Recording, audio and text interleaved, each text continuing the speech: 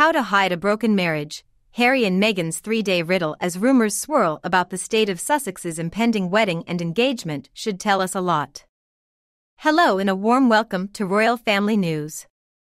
Use the YouTube channel once in a while, I pretty much have to use that famous Mark Twain line. History never repeats itself, but it often rhymes so okay. You may consider this obligatory use of mine given that we may be about to see a very important moment in real history. Be repeated, the year was 992. The venue was Seoul, Korea, and the press was on the prowl. Charles and Diana. Then the Prince and Princess of Wales were in Korea for an official tour. It was a crazy idea considering the relationship between the two. Absolutely awful at this exact moment. Diana despised her husband so much that, according to biographer Anthony Holden, she initially refused to accompany him on this trip. But she got on the plane and boy, it was a disaster from the start. Their negative feelings towards each other were so evident that the British press had a blast. They nicknamed them Gums for days. Instead of enthusiastic news about the future of British imports. Or maybe Diana's latest dress. There was only one story, the painfully clear fact that the marriage between them was over and, a few weeks later, their official separation was announced. Well, here's the interesting part, the part that kinda rhymes now. 31 years later, there's another royal trip to Asia that could reveal all about the status of another royal wedding. The days and weeks ahead could tell us a lot about how things really go. Harry will be heading to Tokyo first this week for something called the Special Edition SPS Sports Value Summit. And 3 days later, he travels to Singapore for a polo tournament to raise money for his charity center. These events will probably unfold as we imagine. Harry will be happy with the sport, doing his storm cloud routine when near the fourth state, and probably wearing plenty of underwear to beat the Southeast Asian heat, but will Meghan be there by her side? Well, this year has seen an inexplicable shift that has taken Meghan and Harry from a rather disgusting double act to their seemingly incredibly divergent professional and public lives.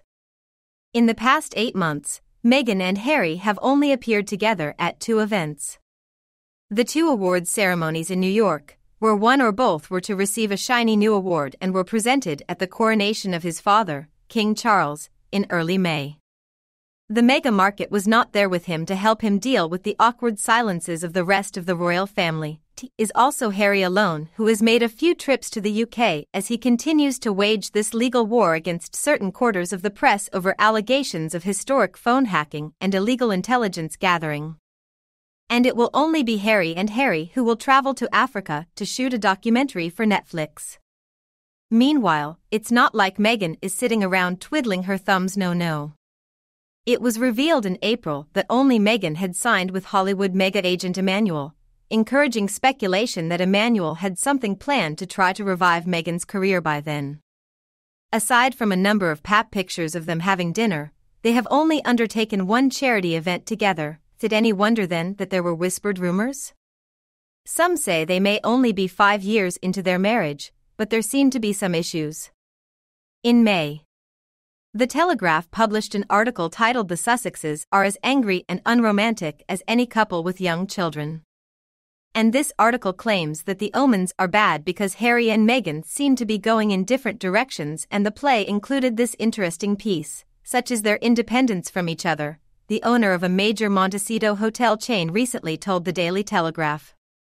They have a room reserved for Harry where he sometimes finds himself alone, and a source even said that the bungalows at the Los Angeles exclusive members club stage was where Harry's quote was leaked.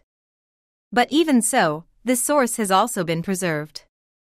They're really happy together, but in the end, they've been through a lot, and I think they both felt pretty down about it all.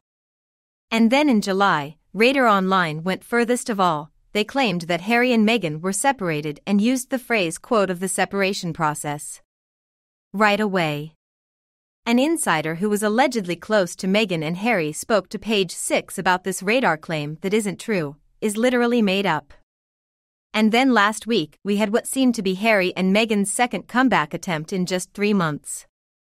First, there was a video of them calling the first recipients of Responsible Technology Money, Fund Youth Power, something they have never done when donating charity money before and immediately after on the same day. They were actually filmed walking out of a local restaurant where they were supposed to be celebrating Meghan's 40th birthday. Something that has never happened before when it comes to celebrating your big day. People magazine also entered the scene. They published a story that offered a number of defenses for things that had gone so wrong for Meghan and Harry, according to the magazine, in regards to their Spotify deal. Cite that no formal plot plan was given and cite things moved. At the end of the article, some argue that Prince, Harry and Meghan are held to a higher standard than others in show business. With the right projects and the people around them, a second act is at hand. Now. People also quoted an insider saying, "I think people in Hollywood support them all right, so what's going on?" Are Harry and Meghan excited about their next chapter? Are they still leaving each other messages of love, or are they unhappy? Are they fleeing to hotels to take a breather and drown their sorrows in room service sandwiches? At this point, we have a lot more questions than we do. This week truly represents the first public test of how things are going for the right-thinking Duke and Duchess. If Meghan shows up in Japan, it looks like we're back to regular programming and all is well with the couple. But if Meghan doesn't show up at her husband's side in Japan, holding his arm tightly, then the rumors of trouble in the marriage will only intensify now. Maybe it's just a quick international jaunt they should have done without the kids, but they already did when they traveled to the UK, and Holland last year for what was to be a series of 5-day charity engagements. But of course, Her Majesty died just 2 days into their journey and they had to spend 2 weeks in Britain. So it will be an interesting test. Will Meghan show up in Tokyo and Singapore? Will Harry seem incredibly miserable and lonely as usual? Will love go away, and how long will all this laundry survive? All of this could be revealed very soon in you. What do you think of Meghan and Harry? Please tell me your opinion below in the comments. If you enjoyed our video tonight, please give it a like and share it with anyone who needs it. And beyond, subscribe to our Royal Family News team for more updates in the future. I wish you a good weekend and we will see you again in the next videos.